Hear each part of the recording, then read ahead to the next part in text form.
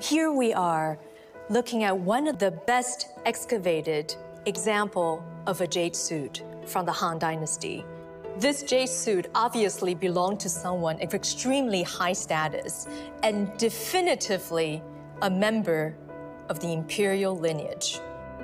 There is a Chinese proverb to show off wealth and status in the ancient world, and that was 金缕玉衣, literally gold thread jade suit.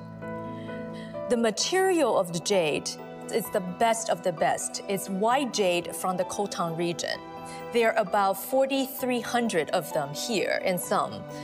Each was sewn to the next piece very meticulously by gold threads.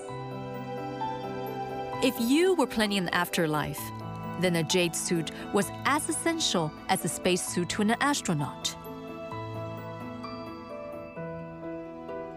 Being buried inside a jade suit is like being buried inside an armor, so that in the afterlife, the person inside would not face physical deterioration, decay, but more importantly, that his spirit will live on in immortality.